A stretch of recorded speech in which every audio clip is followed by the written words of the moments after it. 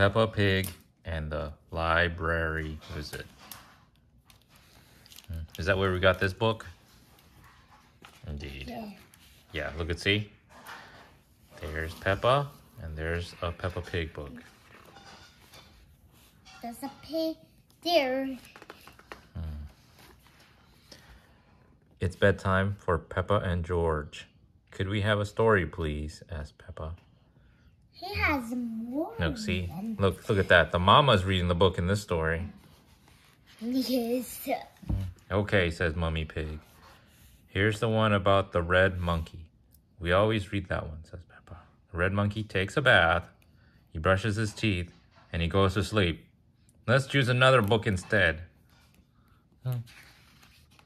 They're sick of the monkey?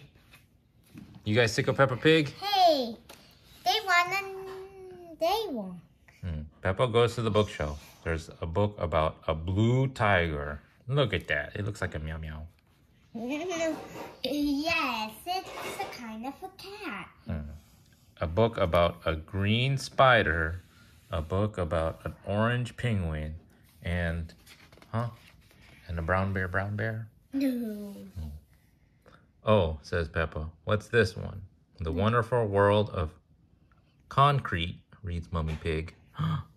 I've been looking for that, says Daddy Pig. It's a book I borrowed from the library. Look at that. You want to read this one? Concrete mixer? This is nice. What's a library? Asked Peppa. A library is a place you can go to borrow books. When you finish reading them, you take them back so others can borrow them, says Daddy Pig. He looks at the book. I've had this for a rather long time, Daddy Pig says. You can return it tomorrow, says Mummy Pig. After Daddy reads this story, Peppa insists, you want to read this one? Daddy has a book like this too. Look, see? See? Nice. Maybe we'll read this one later. I don't like that. Daddy Pig begins to read The Wonderful World of Concrete. Concrete is made of sand, water, and other things. Chapter 1, Sand. See, sounds of snoring fill the room. Peppa and George are fast asleep. So is Mummy Pig. What? Look, he made everyone fall asleep. Maybe a bit.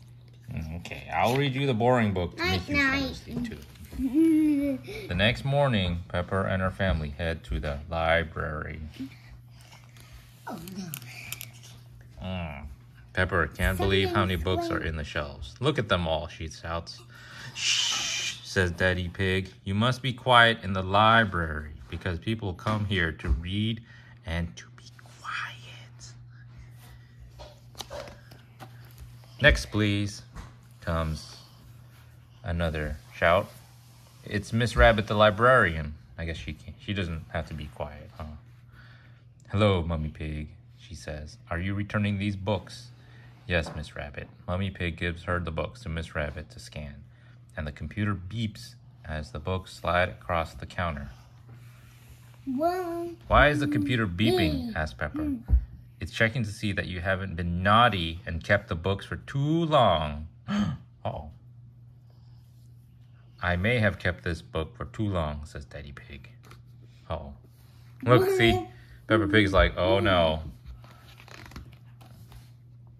Don't worry, Miss Rabbit. Then her computer makes a loud, long beep. Daddy Pig, she shouts, you've had this book out for 10 years.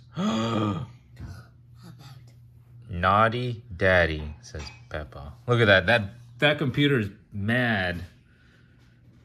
Beep, beep, beep, beep, beep, beep, beep, beep. 10 years? Now that Daddy Pig's book is returned, he can borrow another one. Peppa and George want to borrow books too. Miss Rabbit shows Peppa and George to the children's section. Oh, says Peppa, there are books about princesses and animals and planets. Is this how your library looks? No? It's more fun? Danny and Susie Sheep are at the library too. Danny Dog is borrowing a book about soccer. Susie Sheep is borrowing one about doctors. George has chosen his book. It's about dinosaurs. See? Dinosaur, says George. Arr! He looks pretty happy with his book.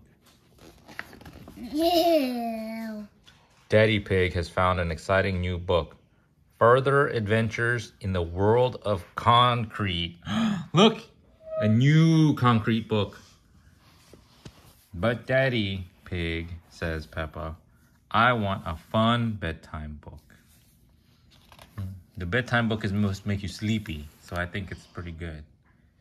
Mummy Pig pulls out a red monkey book. Not that again, says Peppa. It's boring. It's a different story, says Mummy Pig. Once upon a time, there was a red monkey. I know, says Peppa. He had a bath, he brushed his teeth, and went to sleep, she says. No, says Mummy Pig. He had adventures. Oh, say the children. They all gather around to see the book. Peppa wants to hear the story. We can read it at home, says Mummy Pig. But I already chose a book about a princess, says Peppa. Then she sees another book about birds. That book looks interesting too. Miss Rabbit has good news for Peppa. You can take up to 3 books home if you like. Yippee, says Peppa. You just have to remember to bring them back on time, says Miss Rabbit. And that goes for you too, Daddy Pig. Peppa laughs. I'll make sure he remembers to come back to the library all the time. I love the library. Back at home, it's bedtime. Mummy Pig opens the new red monkey book. Look, see, Mummy Pig is reading the book again. Once upon a time, there was a red monkey. He jumped in a space rocket and went to the moon. The moon, says Peppa. What an adventure. See? Look at that crazy monkey in the moon. That's not all. Oh, that's not all. Mummy Pig turns a page. He had a picnic with a dinosaur. Dinosaur, says George. Then the red monkey swam under the sea. He's a sea monkey. You get it? See? He's a sea monkey. Anyways, Mummy Pig turns to the last page. Finally, he climbs the highest mountain. That was a busy day.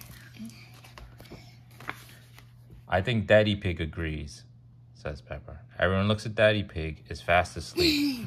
See? The end, whispers Mummy Pig. Sound of Daddy Pig snores fills the room. Everyone laughs. What a fun day. The end.